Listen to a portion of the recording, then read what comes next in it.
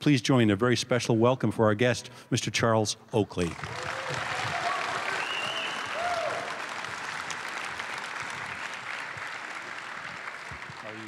Hello, hello.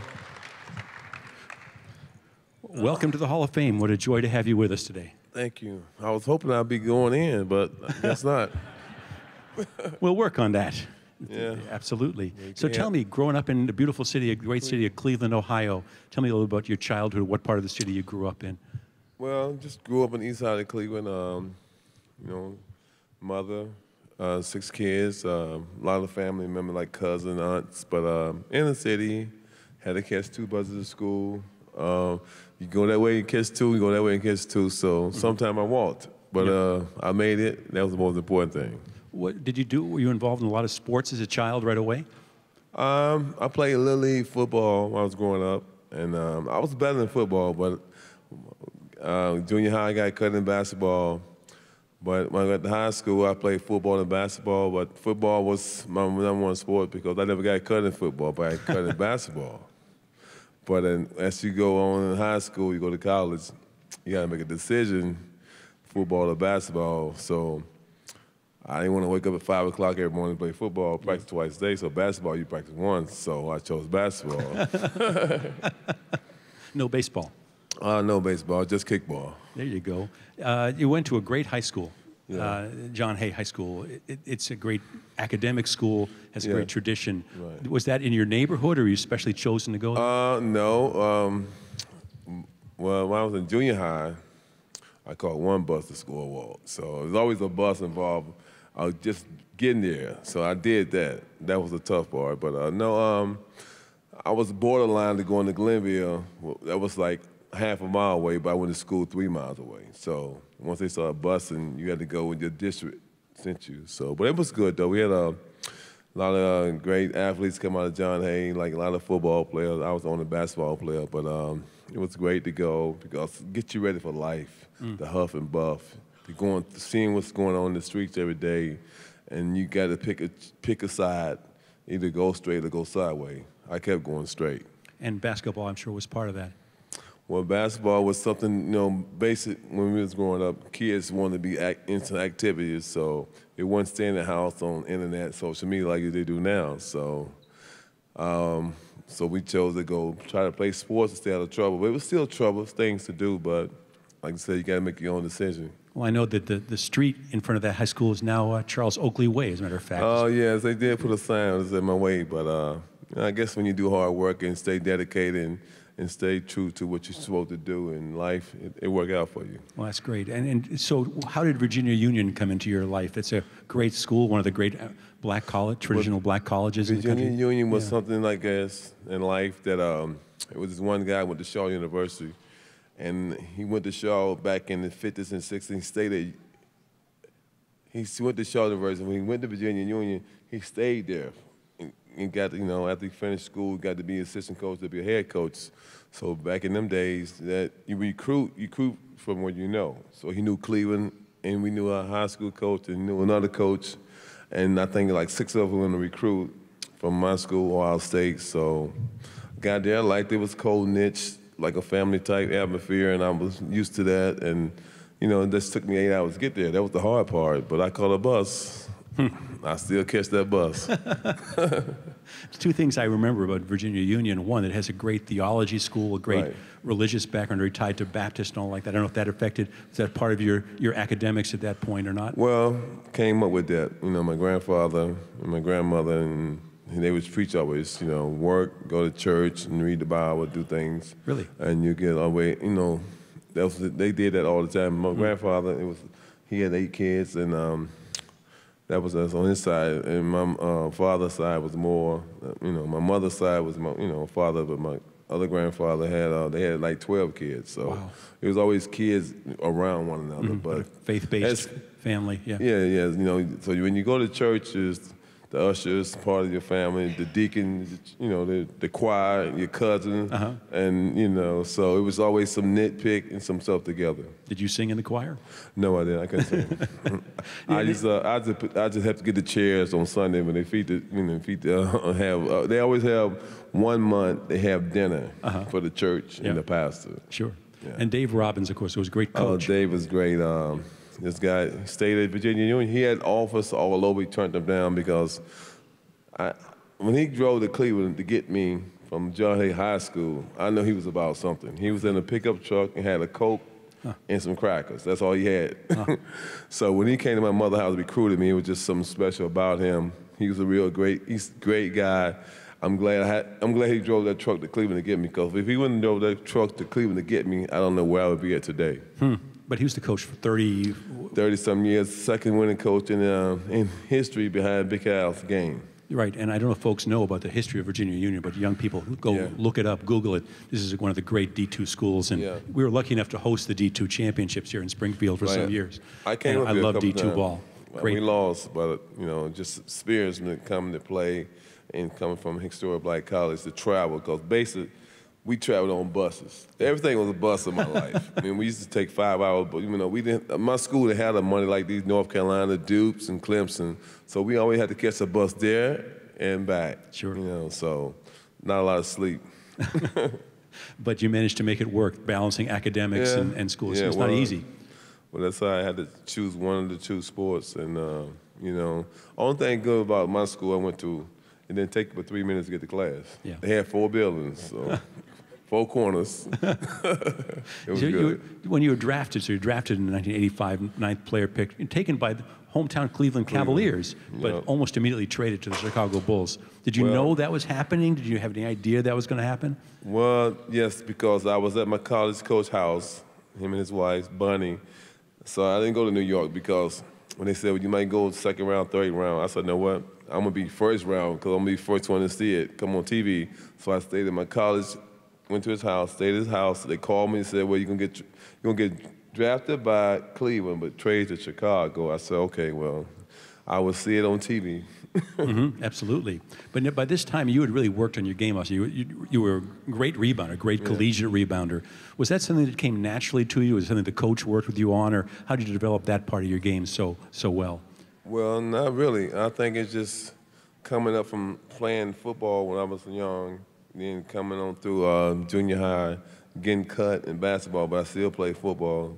And then going to Union was like, I didn't know what was going to happen. But it was just about work. And I averaged 25 points and 17 rebounds, so I was a scorer, but once you get to the NBA, you got to find yourself, because them are the big boy pants. And I knew I come from a small school, and knowing who on your team, I'm playing with Michael Jordan, so I can't outscore him. I know he can't make all his shots, so I get rebounds. Yeah, it's funny, Satch Sanders says the same thing. In college, I was a real great scorer. I joined the Celtics, and they said, play defense and rebound, you know? Well, a lot of guys lose themselves because they don't want to get off that I'm the main man. You know, you can be the second man. Like on a plane, it's 2 guys in the cockpit. One gets sick, the other one fly the plane. So I don't mind being second or third, but just know what you're doing. Well, something I've noticed as I was doing research and looking back at your career, and you joined a lot of teams on the way up. Yes. And I have to think that one of the reasons they were always on the way up is you joined them, and players like you that made those teams better. Well, I talked to Michael Jordan on a regular basis, so I talked to him the other day, and we just talking about a few things, but when you stand on the way up, I tell everybody, when I got to the league, I knew how to work. So basically, just get in there and figure your way out and do other things. But yeah, Michael.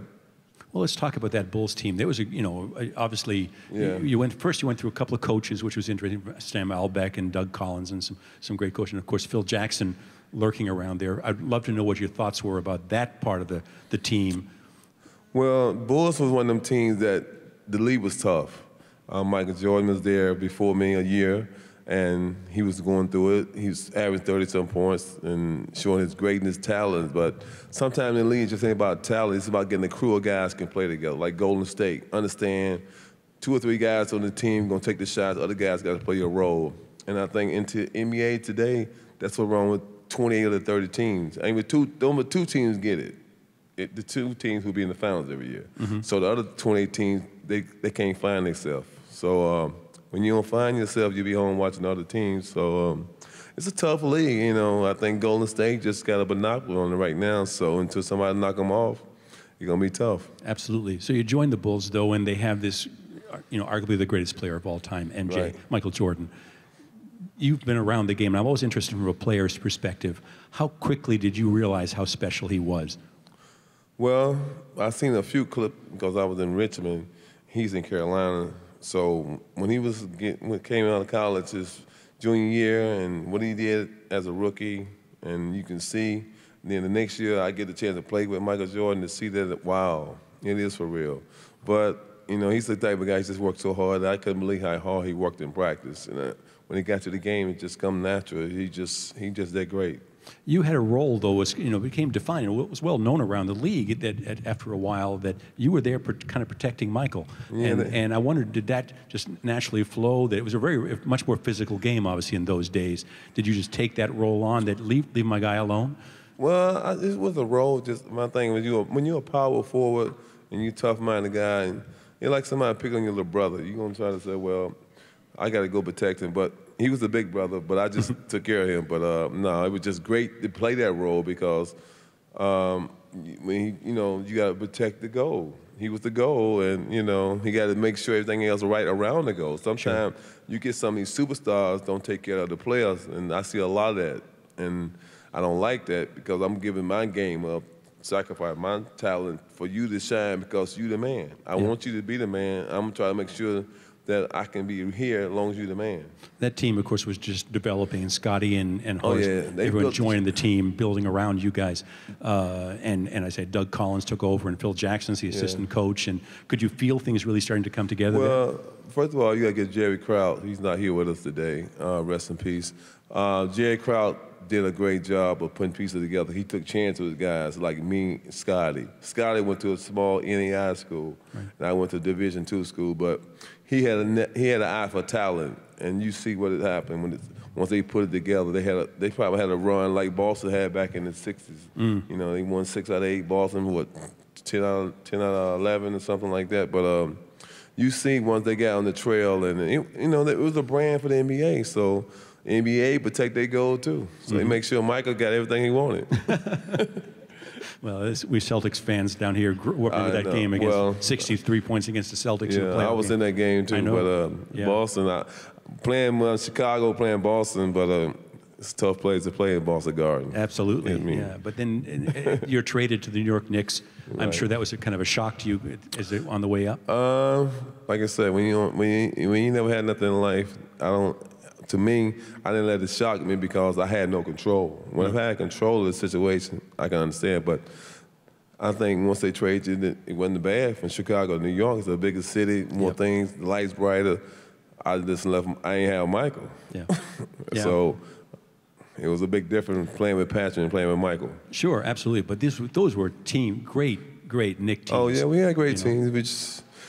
We just like some of these guys. I guess we just like New England Patriots. So Miami can't beat them, the Jets can't beat them. All them teams in the division, which New England was in another division. So we felt the same way, but we gave them a fight every time we got into the ring, but it wasn't no cakewalk. No, but you played that Knick team was a very hard-nosed team, very physical team, very great defenders. I mean, and some remarkable personalities. You mentioned Patrick Ewing. I mean, a world-class player. It was, Michael Jordan and Tom Brady, I think they did guys the same way. They was the GOAT on their team, and they played like the GOAT when they had to. And some remarkable personalities. Pat Riley, of course, being involved with that team. I wonder about some of the guys who you played with, who you think back on, Kiki and John Starks and Anthony Mason. I'm curious as to your relationship with Mace, who also another remarkable player on those teams. Yeah, Mace, rest in peace, Mason. He passed 3 years ago. When Pat Riley came to New York, he brought a different attitude. He was a guy who won championships, and I remember we had a meeting one day. He said, "Oh, I want you to change your game. I'm going to cut your minutes." I said, "You know what, Coach? I can't argue with you because I don't have my ring. The one I bought, the one you wear and you wanted in L.A. So my thing is, I don't mind stepping in a different role." So they went on for 2 years. Then 3 years went past. I said, "Coach, I don't think your role working. So can I go back to my normal role? And that's the year we went to the finals, but we lost. But we went. It changed. You know, I knew I could make a difference, but I had to accept his role to be a better man. Sure. But what was the experience like going to the NBA Finals? All of us can dream about that.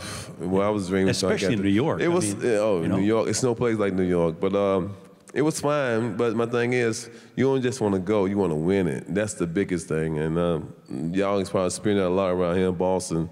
They won a lot of rings. But it was nice to be there. But I really want to win because I worked so hard, and seeing that, you know, when people win it, how they celebrate, and the family and the city just embrace you, it's a great thing. Absolutely. And when you think back on that team, what do you think was the characteristic of that team? Together as a group, you had each other's backs, or was it a very physical, a wild, crazy bunch of guys? Or? We definitely had one another back, and I think the mental toughness of being in New York. And, you know, the coaching staff, we got the support from the fans, but we just couldn't score enough buckets. It wasn't the point, we didn't know what we was doing. We had the details, and we had the recipe to make the dish, but we overcooked the dish, and sometimes we didn't cook it enough. But we put our heart out there every night we played. That's the most important thing. We didn't shortchange the fans because we know how hard they worked and bring their family to come and support you. And I really, a family go home happy and say, well, at least they gave effort. They didn't, get blown out by 20, 30 points. I'm curious, New York is, I lived in New York for many years when I was working for the league, and it's a great city, great city. And you were beloved by New York. I mean, New York really embraced you. But New York has a lot of distractions. New York's not an easy place for a lot of athletes to thrive in. Why do you think you could thrive there? What was it about that city that they just embraced you and you felt at home in New York City? I just took it like being back in Cleveland, thinking about getting on the bus, but I caught the train in New York. But it was always, when you do tough-minded things, sometimes you sense things come easy to you. Like playing in New York, it's just like, hey, I'm playing hard, I know what I'm doing, and people in New York, you can't fool them on the court just being out there. They can see details, they understand the basketball, football, baseball, whatever in New York. So if you don't give effort into what you're doing, they can see right through you. But I gave out and gave them my heart every night, and I appreciate they liked the way I played, and you only can do your best. Yeah, but there was great rivalries, of course, back in the days with the Celtics, with the Sixers, with the Bulls, Pistons. Oh my God, remarkable. Were there certain players you particularly looked forward to playing against, or particularly did not want to play against in those days? Well, I'm the guy who turned the lights on, so when I come in the building, ain't nobody there, so I just go out. It's like, hey, every guy, I got to try to just stop him, do my best against him, because energy and effort is what I had to bring to the game every night. And I might not get 2 shots or 10 shots. I couldn't worry about that. I couldn't be like these wide receivers, be divas, like I need catches, because that'd be selfish. So my thing is just go out and play your game. If you play good, things happen good. Now, you were traded then and again, and this was kind of later in your career, to one of the teams that really fascinated me, and I loved watching that Raptors team play that you were traded to Toronto. First, a great, my opinion, underrated city, one of the great cities in the world to be in. I was wondering what it was like going first from New York City to Toronto for you. Well, I mean, from New York to Toronto was different, but my thing is, people is people. Well, no matter where you go, the court's still the same, the rim the same size. So just take your game. Some people gain travel, some people don't. But what I do is consistent. Like I said, I do the little things to make my teammates happy. The fans come and see me play. They see I'm playing with energy, effort. So once we got to Toronto, we had a lot of veterans, and the veterans all want to win. So we sacrificed for Vincent Tracy. Butch Carter was the coach. We made the playoff 2 out of 3 years. We was going forward, and then management made their decision. They want to make some trades. You only get 2 or 3 years in sports to go up. When you don't go up, if you're going up, make a trade to get better. If you don't, you're going down. That's interesting to hear you say that, because I thought that was a really special potential team. It seemed to be melding around Butch Carter as the coach, and you had these 2 brilliant young players, Vince Carter and Tracy McGrady. Did you feel it was really coalescing, coming together as a great unit? I definitely felt it coming together, because Butch's knowledge and how he put, get us prepared for a situation on the court. Probably one of the best coaches I've seen with X's O. I mean, he was that good, and it showed in game situation. We never had like you said, like Belichick. You never see him foe under pressure, you know. So Butch was in the conversation with great coaches, even though we didn't win the championship. And you just have to give me respect for knowing how to put a team together. And we didn't make it, but, you know, we was on the right track. So, but management kind of made some changes? Management made some, you know, management always, I don't think the next management, they did some, you know, to me, they shouldn't have made a trade because we just had to play Philadelphia the year before. We took them to the semifinal. We lost in 7 games, and you trade 2 of your starters. That don't work. I mean, baseball maybe, but in basketball, when you got some key guys, I mean, yeah, this guy look good, but he in the summer league. But let's see what he look like during the regular season. So they tried something, it didn't work. Could you tell right away how special Vince and Tracy were? Well, it was the lockout year with Vince, but Tracy was there the year before. But yes, Vince, you know, when you see a guy can jump higher than Michael Jordan, I mean, woo, Dominique, wow. But Vince was just, he was so anxious to play that year and this and that. Once he got started, he had a good crew of veterans around him, so we allowed him to make a mistake. But we held him accountable, though. We ain't letting him be late for practice. You couldn't eat in the locker room. You couldn't be on your cell phone, and I was tough on him. Well, I think the Raptors looked to you for that. I think they wanted you to be, leadership. Well, to be a leader, you got to be. See, some guys is fake leaders. So my thing is, you got to be all about practice, doing stuff with the teammate.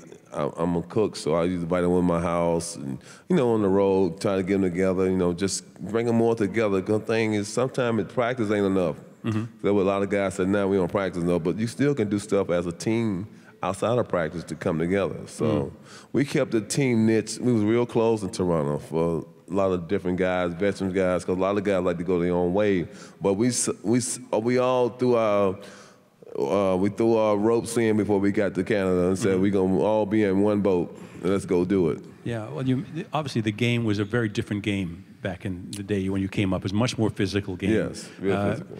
What do you the transition of the game? What do you think of the transition of the game? Now, much more wide open offense, 3-point shooting. You could shoot. You were a real scorer. Your game would have adapted. If you were playing today, you'd be a very different player. Well, a lot of people ask me, could I adapt? I said I can adapt because my thing is I can play basketball. I had IQs. A lot of guys who don't have IQ can't adapt. That's why you see a lot of guys late in their career, AI, you know, and Carmelo gonna go through it. They don't want to feel like they getting old. We all gonna get old. We all. That's why sometimes I'm glad I was a role player because my game always gonna be simple. I don't have to shoot 20 points. I can go out and play 5, 10 minutes. Now this guy getting older, he needs 20 shots. Now he getting 5 shots. He ain't gonna look good. So, I mean, it's just parts of the game. You just got to know that hey, when it's your time, when it's not your time. But I love the game. But you were, I mean, it's interesting to hear you say that. I mean, you were power forward back in the day. Power forward. You know, you and Paul Silas and Maurice Lucas, some of the great power forwards back in the day. Now they talk about stretch fours. I mean, it's a whole different role from the power forward. Well, they stretching. They need to be stretching, real stretching. But I mean, it's a stretch forward. But they ain't like if you're Dirk, Bird, Kevin Durant somewhere, somebody, a few other guys, but it's not really a lot of good stretch floor. They saying that because they want the game to be wide open. This new analytics, you know, you shoot a 3 is better than a 2. I don't believe in that. If you got a 2, make the 2. And you see what Houston did. They shot 27 threes and they went home. But you just got to be smart with basketball. They want more scoring, but everybody can't score. You know, Golden State got 3 of the best shooters probably played basketball. Well, you talked about Butch Carter maybe being your favorite coach. You've done some coaching through the years. Do you enjoy it? Is that something you feel you can pass on what you know? Because you had this ability to make every team you were on better. You understood the game.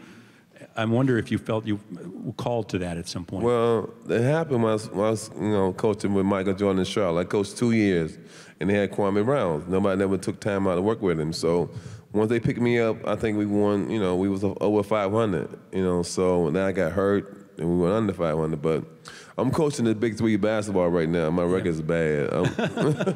I'm coaching the Big 3. It's a new league. We playing in Boston tomorrow. My team, we 2-4.